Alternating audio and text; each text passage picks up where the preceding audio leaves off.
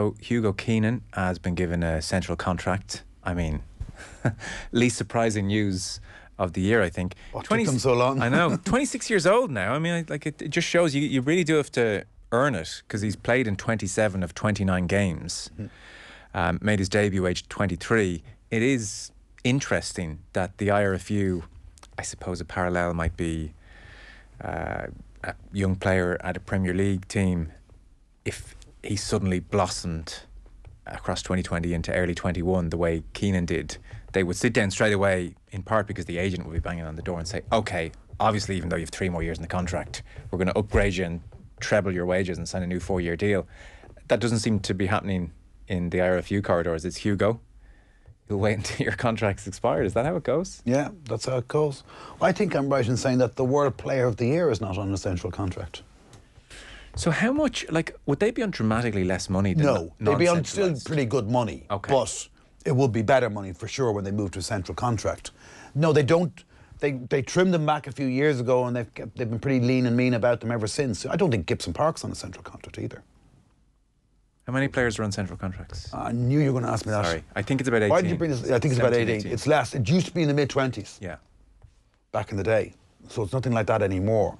I guess, if you're Hugo Keenan and you're at Leinster and you're being paid okay, and yes, you would warrant a central contract, and they say, no, we'll give you 1 or 2 years, what are you going to do? What's your leverage? You don't have much. The only leverage is, I could go to France or England and get double, but then you're not going to play for Ireland. So they kind of have them between a rock and a hard place. There's going to be a scenario, I'm sure, that develops where someone who's a bit more commercially driven or hard-nosed may just jump, but it's not going to burst the dam and everyone's going to leave. They just have it fairly rock solid. And that's why when they get criticised for only picking home players that play for the province, they get criticised for this, like not picking Zebo and picking John Klein or whatever else.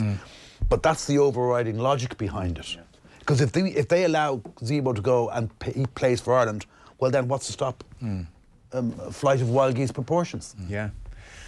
It's a tight ship, but I'd say there are some grumbles. But you hear the stories coming out of Wales at the moment. You might be bringing that up now, and you have to say the RFU have, after being dragged kicking and screaming into the professional era, once Tommy Kiernan and Sid Miller and people said, right, let's bring them all home and make them the 4 proud provinces, Irish rugby has taken off as a well-run ship.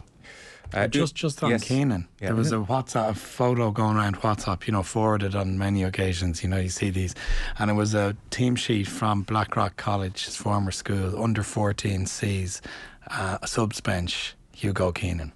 And it was nice to see, because there's so many players currently I've seen at 17, 18, 19 give up rugby when they haven't quite pushed through to sub-academy and academy and all the rest. There's a fella now at 14, for any 14-year-olds listen, who was sub on the C team. You can develop and change and adapt, and you're still young, and that's a fella who's just phenomenal at a later age. So it gives people hope, young lads in particular and girls, Because you do have late developers as well as early developers. Absolutely. He's also the first player to come through the Sevens programme and win a central contract in 15s. Yes. First ever. The first fullback who runs like chariots of fire in the great movie from 1924 as well. Uini Atonio, 3-match ban. He will, of course, attend tackle school. It's good stuff. It's hard not to be cynical, all right. Oh, dear.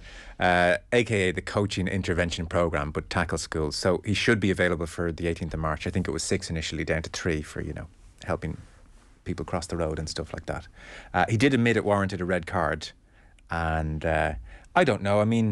Is 3 weeks okay-ish enough of a deterrent to make him think twice? It perhaps is.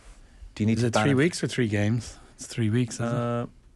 I don't know if it's 3 games, because he's back for the Wales match. Yeah. So that's round 4. I think it's 3 weeks, Andy. Must be 3 weeks then. So only 2 games. Top 14 games probably coming to his rescue. It didn't make him contrite on the field. He did 1 or 2 filthy tackles off the ball later on in the game. Did he? Yes, really? Absolutely. He nailed Porter, I think, off the ball at the side of a rock. Can't have been that late on. He was off after 45 minutes or so. Well, 50. Later. Later. It may not have been Porter. Yeah. He nailed someone. It was one of those moments. I just happened to. He's easy to notice on the field. I just happened to notice off the side of a ruck, and it was a dirty challenge. It wasn't. You could argue he got his timing wrong and his intent wasn't bad with the Herring, you could potentially argue that, but 25 minutes later, when he's cheap shotting a guy from behind off the side of a ruck, he didn't show much contrition. So tackle school better be on point with him. Sit up the front row. Yeah, he'd be up the front. It's quite conflicting, isn't it? Because if he had been sent off at the time, as he should have been, Ireland's would have been completely devalued and decried. It would have been, it was against 14 men for 50 minutes, whatever it was. So at least now there's been some element of justice done. Because if World Rugby are going to be serious about this campaign to make the game a safer place and rule out headshots, Barnes got it spectacularly wrong. And you would have thought, I was surprised, Joe, even when they issued this statement saying that Atonio was going to be cited, it even quoted the ruling, almost saying there and then, before the hearing, Wayne Barnes got this one wrong. And you could see from Matthew Carling's reaction as well that he seemed to disagree with him. What's the point of bringing in touch judges if not going to say anything? Well, it's true. Let's debate it another time, because, you know, so he's sent off, and it does... rightly sent off, it does ruin the spectacle of 15-15, one of the great matches we've ever seen. It does make me increasingly think we should debate, you know, Matt Williams proposed it initially, and I said, that is ridiculous. No. 20-minute red cards, are you going to say? Yeah, 20-minute red card, and absolutely, you're not coming back. So in that, something in this vicinity, we can tweak around the details. Atonio makes the tackle.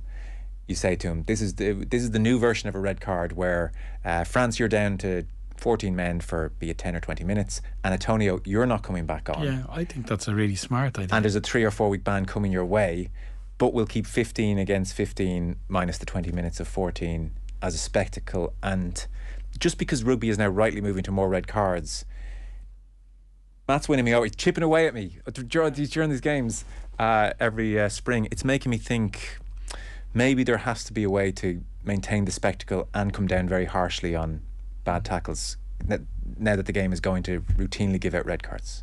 Can I ask you? Go on, you one. I just think it's a good idea. Okay. Full stop. We debate it again sometime. Can I ask you one question very quickly about this? Yeah. Owen Doyle made this point in the Irish Times. Right. World Cup final. This rule comes into place, 20-minute red cards. Johnny Sexton is taken out by Uini Atonio and in the 20th minute and is off for the rest of the game. France replace Antonio at half-time. France go on and win the match. This is purely hypothetical. Not a great look for the sport, is it? That's also a good point. Although exceptional cases do make for bad law. I mean, that is a disgracefully cynical proposition. But it's a... No, I'm not saying that France would actually do it deliberately. I'm just saying it's a product of it happening. Okay. But, yeah. I mean, there should still be maybe facility for if it's the most egregious, obvious, he's taken the head off Sexton in a deliberate way. Maybe that's a foul play, that's a red card, as opposed to the high shot red card.